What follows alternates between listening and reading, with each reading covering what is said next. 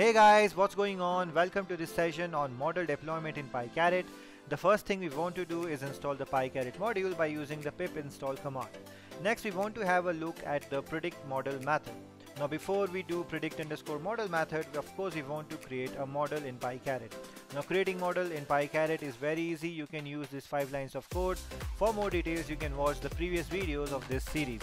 Now what I'm doing here is bringing in the inbuilt diabetes dataset. By using setup method, I am doing the data pre-processing operations, and then by using create_model method and passing the XGBoost as an abbreviated string to create_model, I am creating a XGBoost model.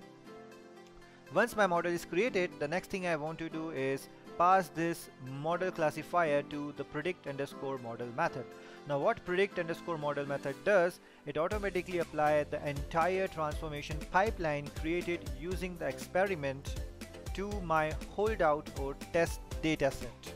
Now you can see I'm getting the accuracy of 75.76%, which is not bad considering that I have just write 6 lines of code here and I'm not doing any hyperparameter tuning. The next thing we want to do is we want to have a look at this pred_holdout variable. Now of course the predict model is giving us a pandas data frame, so we can have a look at the top 5 rows. Now we are getting these 2 extra rows here, which says in the header label and score. So you can see the probabilities which are less than 0.5, they are being labeled as in the 0, and the probabilities which are greater than 0.5, they are labeled as 1. You can also see there are some class variables which are actually 1 in your test dataset, but they are being predicted as 0. So this is very helpful to look like what your model is predicting.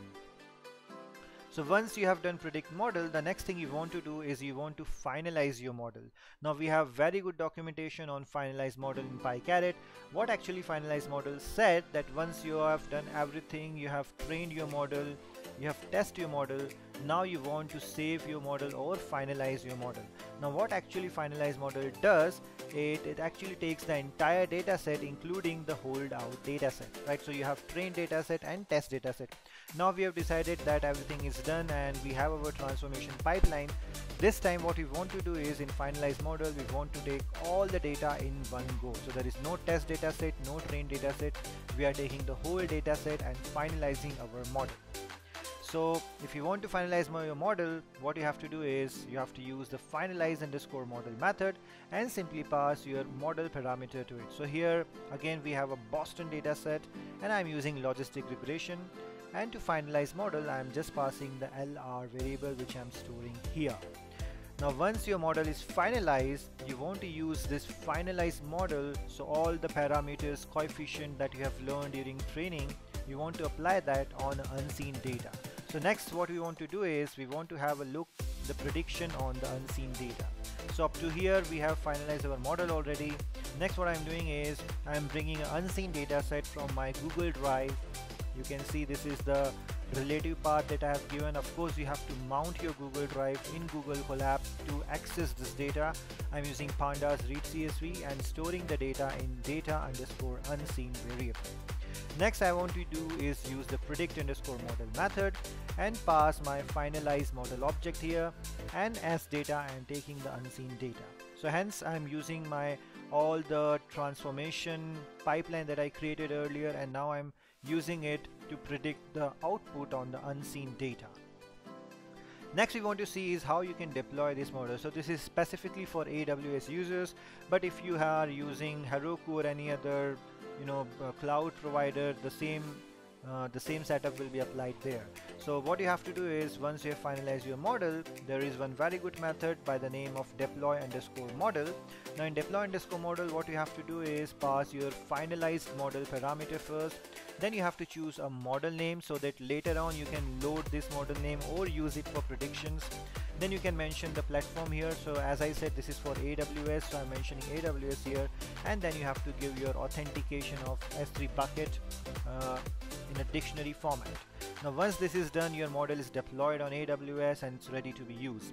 Now once the model is deployed, you want to do predictions using the deployed model. So again I am bringing some unseen data set in my Google Colab environment, and this time in my predict_model I am giving the model name which I saved earlier. So here I'm using LR_AWS.